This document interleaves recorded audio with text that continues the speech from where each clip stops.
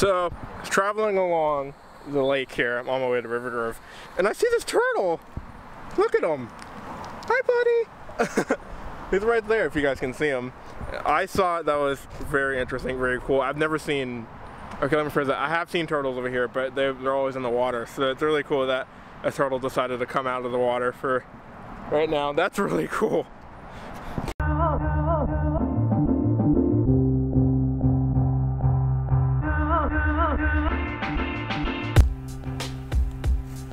You know, considering it is Memorial Day weekend, I would consider more people to be at River Grove, but River Grove is honestly dead. And I'm thinking it's honestly because of the rain. Where I'm standing to, right next to me is actually, sorry guys, this sign is moving. Where I'm standing to right next to me used to be up in water, honestly. I was down here like, I would say like 2 weeks ago or so, and this dock next to me, I'll show you guys. This dock next to me was completely underwater, right here. All of this was just completely underwater. Couldn't even walk on it.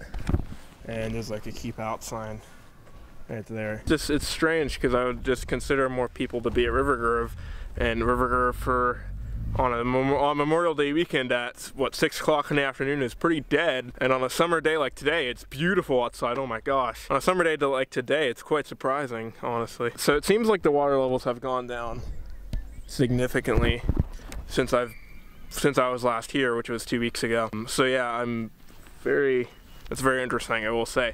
I will say parts of the dock are, I guess from the rain, are a bit broken. Like this part. I don't know if that was like that before. I don't think it was like that before. There was like a missing wood plank, so they definitely have to fix that. It's just very interesting because River Grove is practically dead for a Saturday Memorial Day weekend at 6 o'clock on what is a really beautiful evening right now. There is some people over there at the beach over there, but I mean, other than that, River Grove is pretty dead. So it's probably because of the rain. I would assume the soccer fields by now are pretty dry. I'm gonna go over there in a second to test out if they're dry, but yeah, here, let me show you guys with the drone so I can describe it a bit better. So yeah, so Houston is often referred to as the Bayou City, and I think I've mentioned this on the vlog before, but Houston, if you guys don't know, is very, very, very prone to flooding. We've seen it very often in the past. We just saw it a couple weeks ago, but we've seen it with Hurricane Harvey. We've seen it with a bunch of other tropical storms and hurricanes.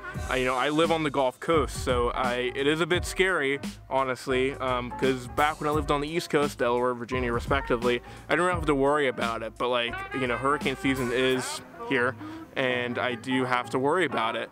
It is something that I do have to keep my eye on. I'm not gonna lose sleep over it because you know, it's not something to lose sleep over, but it's definitely something to be alert of and be ready for. It's always important to have a first aid kit, hurricane preparedness kit. Those are always very valuable. You can find them at your local hardware stores and things like that. Always get one of those to prepare for hurricane season, because you never know when things are gonna go bad. I'm gonna do some narration over this, so just bear with me guys for a second. But as you can see with the drone footage that I'm showing you guys right now on screen, that dock that I'm flying over laterally was completely underwater like 2 weeks ago. Couldn't even step on it. The keep out sign is still there for that dock, so people can't, you know, go on that dock. People still can't go on the dock, respectively, even though it's dried out. I'm sure in a couple weeks time or a couple of days time they'll remove that keep out sign so people can go on it. But you know, even then the dock is still, even before it flooded, it was still in pretty bad disrepair and things like that. Also, that beach that I'm flying over for you guys right now was also completely underwater. You couldn't even go on it. So that's how high, you know, the water levels were over here. And the soccer fields that I'm showing you guys right now were also very slightly flooded. They weren't completely flooded, but the water levels were definitely up in the canal, whatever you want to call it, river area, I guess you could say. But yeah, so it was very, you know, interesting, respectively, and you know, it's not a good situation for anybody. But flooding here in Houston is something that, you know, you do have to keep in mind. You do have to worry about a bit. It's nothing to lose sleep over, like I said. Nothing to be too anxious over. I remember when I first moved here, I was like, oh my gosh, hurricanes, because like Hurricane Harvey was the major storm like back in 2017, and that flooded here like crazy.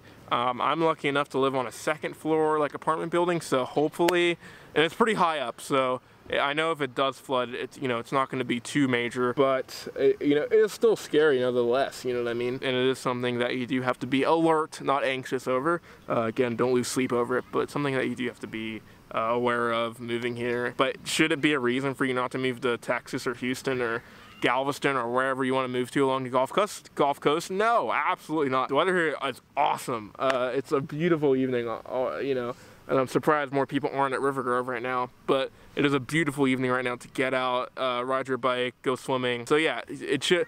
I don't think hurricanes or tropical storms should be necessarily a deterrent for moving to a place. I think it's definitely something you should be aware of, but not losing sleep over. So thank you guys for tuning in to Bond Explains Hurricanes, Bond the Weatherman. Bond explains what it's like to live in Houston. It's definitely something, you know, you do have to be a bit aware of, a bit alert of, but not something you should necessarily lose sleep over, like I said. But I had a pretty okay day today. Nevertheless, I did go to the eyeglass store because I've been meaning to get some sunglasses, some prescription sunglasses. I don't have any. The last pair of Ray-Bans that I had, I completely lost them. I mean, they wouldn't be good now because the prescription is out of date. The prescription is completely out of date. Also, another thing I need to order is some more GOB GorillaPods. I'm currently holding my camera with a GorillaPod, but the issue is the legs for the front two are broken. They completely broke off the other day, so I'm like, ah. So I gotta get some new GOB GorillaPods in the mail. I'll probably order them from Amazon because they come in like a pack of like 4. But yeah, so definitely gotta order some more of those. Man, eyeglasses are so expensive, guys. Oh my god, even with insurance they're expensive. Holy nuggets! Like, I can't remember how much it came out to be, but man, glasses and eyeglasses in general are so expensive. And you know, even though it costs them like $30, $40 to make, they'll still charge you, you know, $500 for a pair like Gucci, you know what I mean? Like, and the funny thing is, they're not even made by Gucci. They're made by, I was actually watching a 60 Minutes thing today, and I think I'll link it in the description for you guys, but I was actually watching a 60 Minutes interview with Leslie Stalls that they did a couple years ago on it, and the reason why they're so expensive is because the freaking, I forget the company name, I think it's called Vixlara or something like that. They took over all these sunglasses companies like Ray-Ban, Gucci, Fossil, you know, all these big brand names, and unfortunately made it into a sort of profit game, and they unfortunately freaking upped the prices on all of them, and it was just a major thing a couple years ago. And like I said, they'll charge you $200 for some pair of Ray-Bans, and but I will say Ray-Bans are pretty nice. They do hold up pretty well. You know, they're not cheap Walmart or Walgreen, CVS sunglasses. Like, they're nice sunglasses and glasses in general. Like, for example, I wear, like, my regular eyeglasses are Columbia. Like, that's what I wear.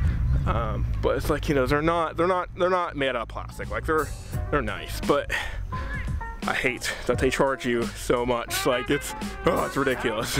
But yeah, that's my whole rant about sunglasses and glasses in general.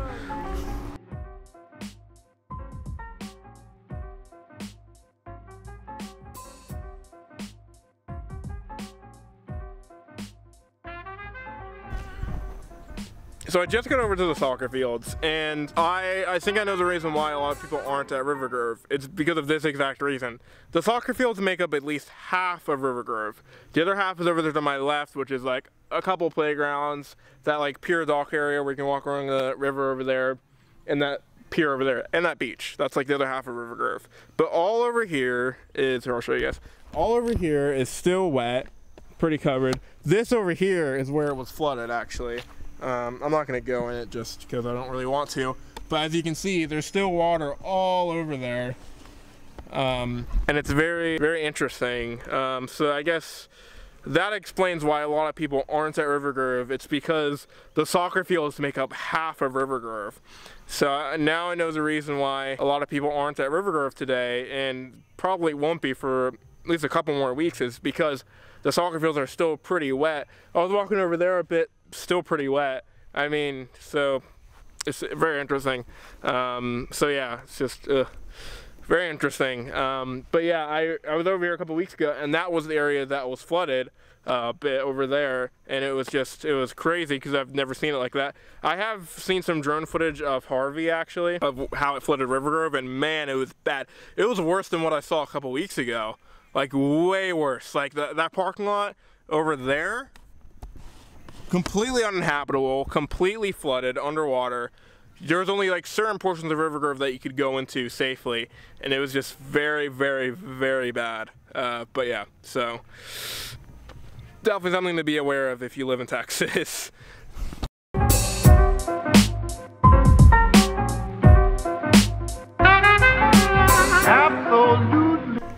Okay guys, I think I'm going to start to wrap it up, but before I do say my final goodbyes, I'm going to head over to the horse stables real quick and end it out from there, because I haven't seen the horses in a while and I really want to go see them. So I think I'm going to go over to the horse stables and go say hello to the horses, and I'll end the vlog out from there. So yeah, so I think I'm going to head over there. But I appreciate you guys watching. I really appreciate it. My summer is going okay so far, as well as to be expected. Oh man, the struggles are real, guys. I'm trying to find a summer job right now, and it is so hard to find a summer job. It's like nobody will hire a teen, 16 years old, that has a minimum experience or no experience at all. So the struggle is real to find a job. It really is. But I'm trying my best. I'm applying to like many places every day, and still haven't gotten a call back from like hardly any of them, which is crazy. So yeah, because I know people have to be desperate since, you know, the pandemic has raised the worker employment rates and things like that. But yeah, so struggles real to find a job. But yeah, so I'm gonna head over to the horse stables and I'll end it out from there. So yeah, so I'll see you guys there. Yeah.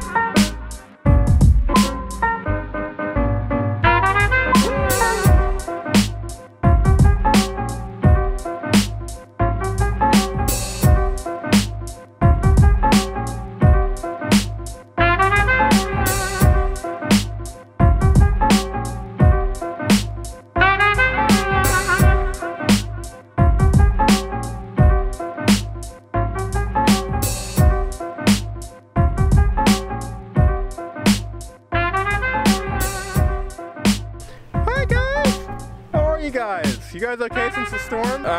But yeah guys, I think that's gonna do it for me. I hope everybody's doing okay. I really do. I know it's been an interesting, wacky year, and I can't wait to get back to normal. This horse wants to hear some of the action. But yeah, he's interested. He wants my camera. I don't think this wouldn't go down so well, buddy, as food. We made it through it, you know what I mean? I am going on a cruise with my friend Brandon. We actually rescheduled on a different cruise line, Royal Caribbean, which I've never been on. I've been on Carnival and I've been on Disney, but I've never been on Royal Caribbean. So we scheduled on one of their biggest ships, I think it was the Allure of the Seas. We rescheduled, so I can't wait to tell Brandon tonight as a surprise, because he knows we're going on a cruise, he just doesn't know if we're going yet, but I can finally say for sure that we're going. So yeah, but super excited to do that. But yeah, so hope everybody's doing okay. I know I'm just rambling here for a second, but hope everybody's doing okay, I really do. And as I always say, wherever you guys are, whatever time you guys are watching, so I hope you're doing well. And if you're ever going through a rough rock situation, guys, remember to always stay strong and hang in there. And I think you're awesome. See you guys.